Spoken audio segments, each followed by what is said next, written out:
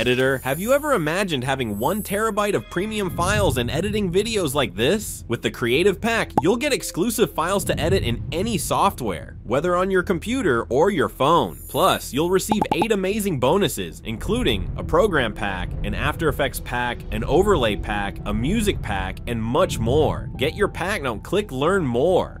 Today, I want to teach you how to make parallax effect inside the After Effects, so make beautiful scenes like this one. It's really easy to make a parallax effect and makes a lot of difference in your edits. So yeah, I hope you like it. First, I'm gonna use this image right here. It's not actually an image, it's like a Photoshop layer. I'm gonna just increase, and okay, that's good. And as you can see, have the layers separated, because we need separate our layers to make the effect. Okay, you cannot do the parallax effect without the layers separated. You can do that in the Photoshop, and it's actually pretty easy. So okay, first I'm gonna press Ctrl A, click right here on the 3D, and I'm gonna change the one view to 2 views. I'm gonna make a new camera, so click right here, new camera. Those right here are my settings. Just click OK, and okay, that's good. As you can see, all the layers are in the same position. So I'm gonna click P on this one right here. It's the background, and I'm gonna increase the Z position. And as you can see, now the layer is separated. If I press C, as you can see, I have those tools right here, and use the zone, the effect has been made. You can increase the scale, so holding shift to press S, it just increase it. And as you can see, that's perfect.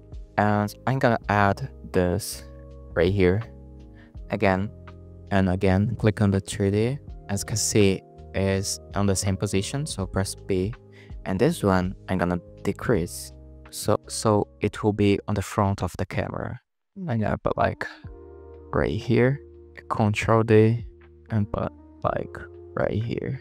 You can go back to one view, and you can make now the camera animation. So press B, holding shift press A, and hold shift press R.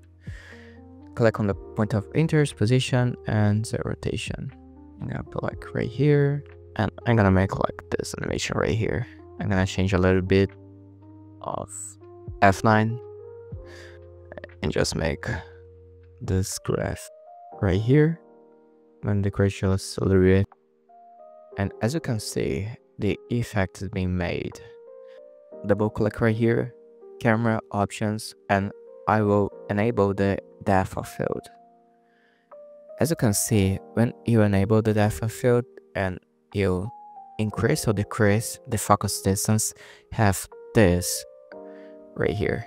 And what will happen when I put the focus distance like right here, increase the aperture?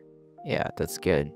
As you can see, the layer that has the rectangle, its focus, all the other layers has blur.